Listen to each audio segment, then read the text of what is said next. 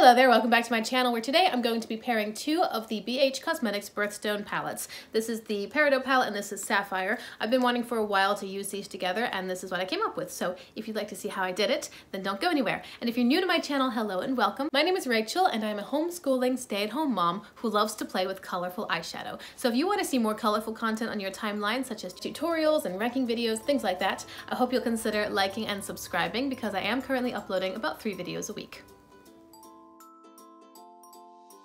Okay, so I'm trying to get this look done before my baby starts fussing. She's currently upstairs playing happily in her crib. You might hear her on the monitor. She's so cute and she's making the cutest noises, but she's happy, so I'm gonna let her go for a little while. I'm gonna start this look using a detail crease brush from e.l.f. This is relatively dense and it's not very big and it's also pinched, but it's more pinched on one side than the other, so it's kind of a little half moon sort of shape in the loosest of terms. I'm going to go into the Sapphire palette and take the shade Confidence, which is like a teal matte, more green than blue I think. And I'm going to place this just in my crease.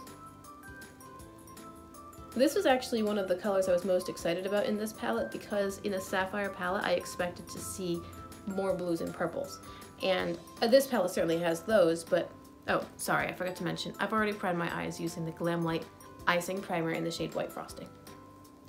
Anyway, this palette certainly has the blues and purples, but I was really excited to see that it also had a green matte shade because not only does it complement nicely the other shades in the palette, but it's also just an unexpected color, I think, for a Sapphire themed palette. Now, I am not a gemologist. I don't know if I know sapphires come in blue and pink.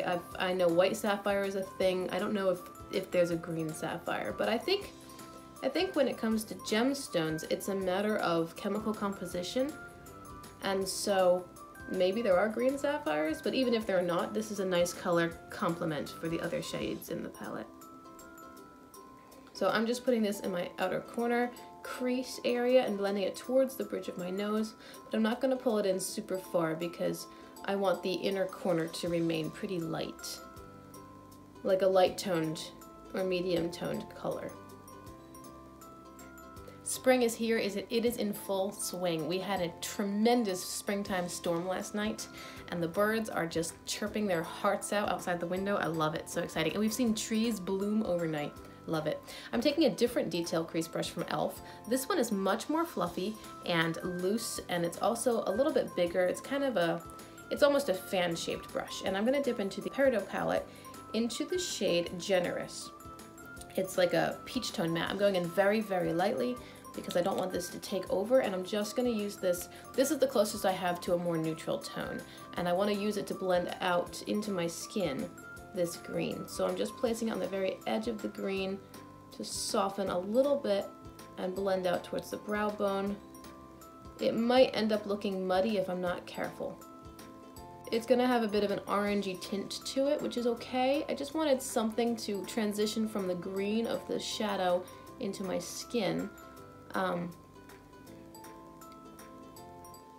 because my skin's not naturally green. So if I had a much, much lighter tone green, or if I were pairing a different palette, like I have plenty of palettes, I could have grabbed a pastel palette or something and used a light, or even just used a neutral tone to blend this out, but because today's looks are staying within the 2 palettes, I have to work with what I've got, and this is like the closest that I could come up with for a skin tone shade. So just really carefully working those edges and trying not to dip too far over onto the green because I don't want to muddy it all up.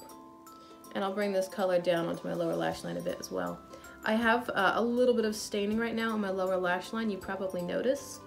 I might look like I have an infection, but I do not have an infection. It is just staining from a pretty reddish purpley look yesterday, which I loved.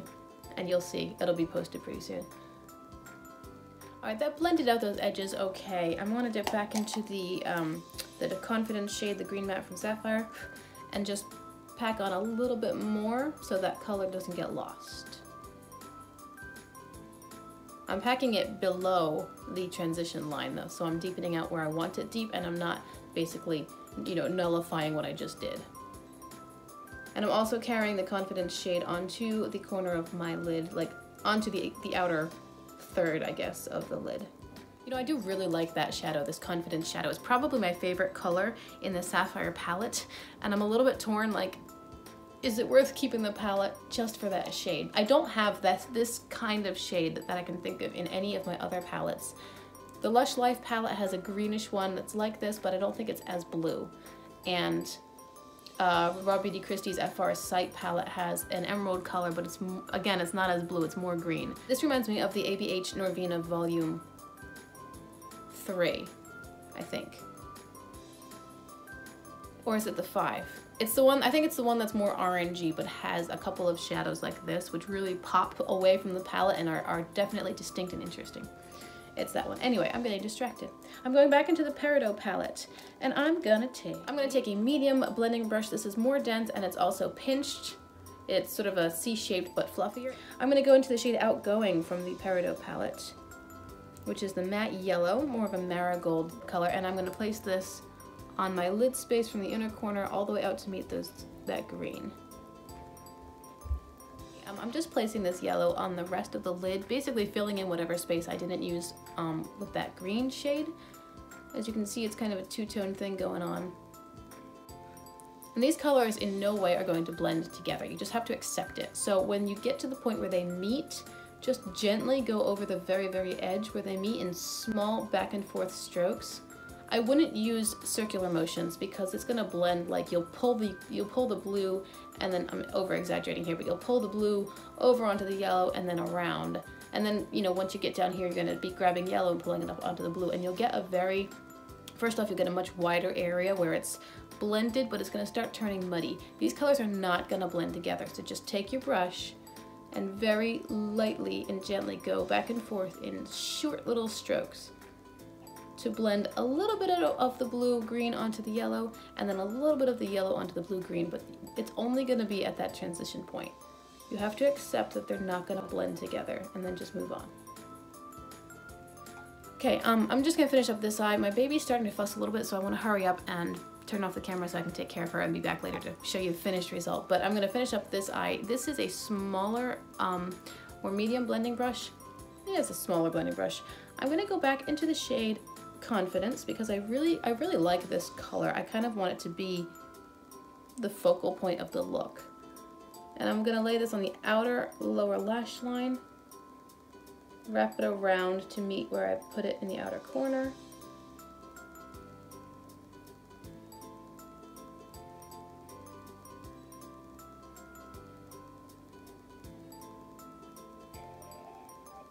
And I'll bring it about halfway.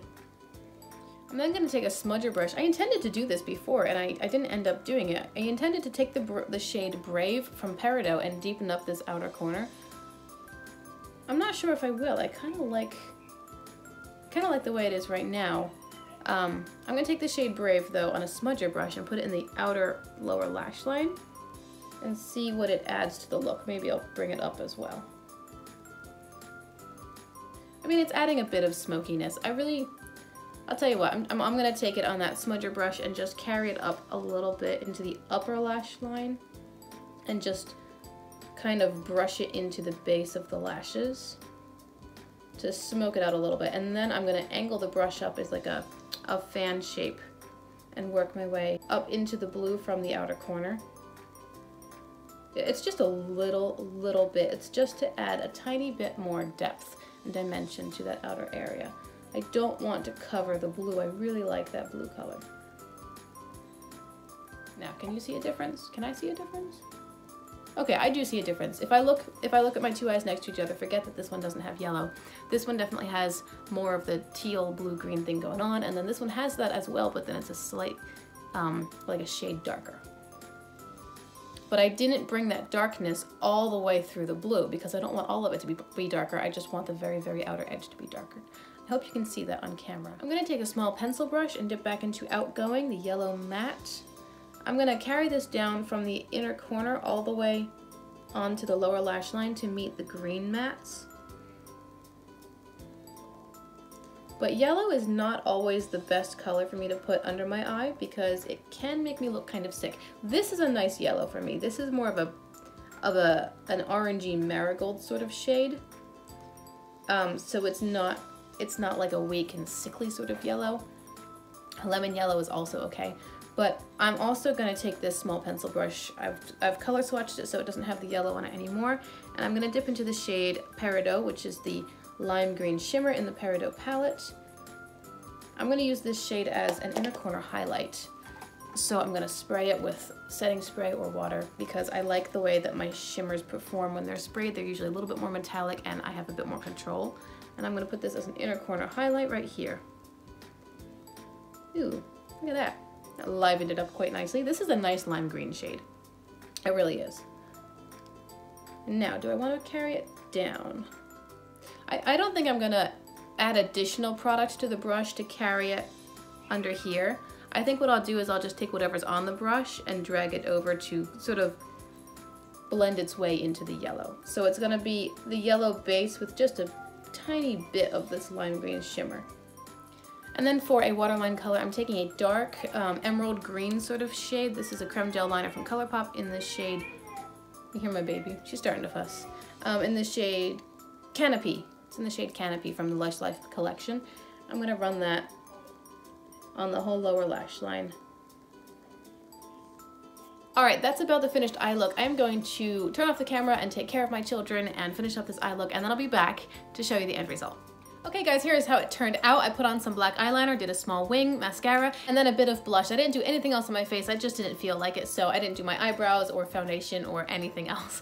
I do have some color on my lips. I have the ColourPop lip oil in the shade Smirk, and then I have the Wet n Wild Cloud Pout Marshmallow Lip Mousse in the shade Sugarholic. So this is just an orangey tint, and this eyeshadow look makes me think of the Lush Life palette from ColourPop, and when I think of that palette, I think of an orange lip. So I don't know, color association. Anyway, I think the eyeshadow look turned out really pretty. I like it a lot. I have been wanting for a while to pair these two palettes together. The fact that I only used one shadow from the Sapphire palette really confirms for me that I think I'm gonna pass it along. I'll be doing a video for Sapphire for September, but then I think I'm gonna pass it along to someone else.